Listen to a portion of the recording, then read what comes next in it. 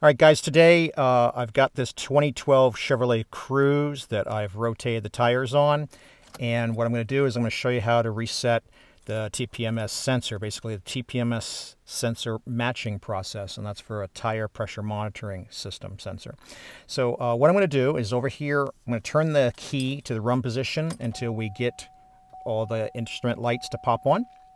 And then I'm going to take the menu button on the headlight stalk here, and I'm going to cycle up to the vehicle information menu till I get the tire pressure, and then I'm going to hold the set button in here on the end of this, and you're going to get this menu prompt here on the driver information console here that do you want to relearn, and I'm going to turn it up to yes, and I'm going to hold the set button in again to function as an enter key.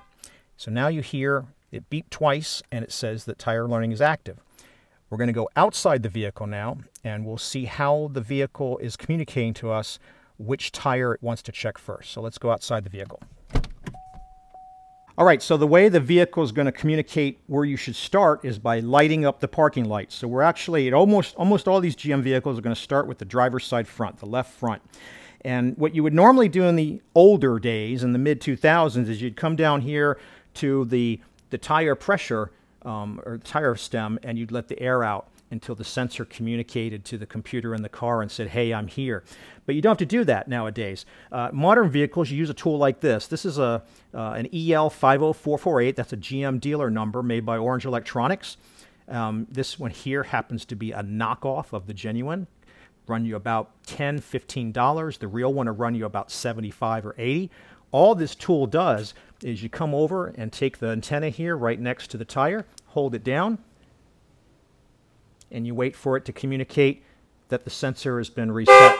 You'll hear a horn beep, and what will happen is it'll walk over to the next tire that you need to do.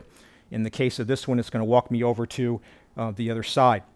I'm going to go ahead and do the other tires, again, just using this device. Don't have to let the air out and all that, and then we'll come back and we'll see how it finished. All right, guys, we're doing the last one here on the driver's rear. And we're done. Now you hear two beeps to tell you you're done.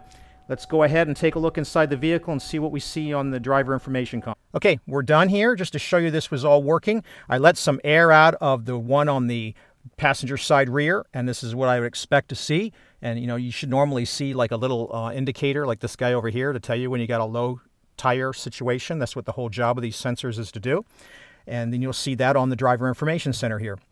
And if I go through my menu, we can see that all of our sensors are reporting. If you ever have a sensor that's not reporting, you'll see a blank value here. You won't see the actual tire pressure amount like you see here. Let me zoom in on that, make sure you can read it. And of course, we see a blink on this 20. What I'm going to do now is I'm just going to go ahead and top off our pressure back to what's recommended on the door jab, and the job is done.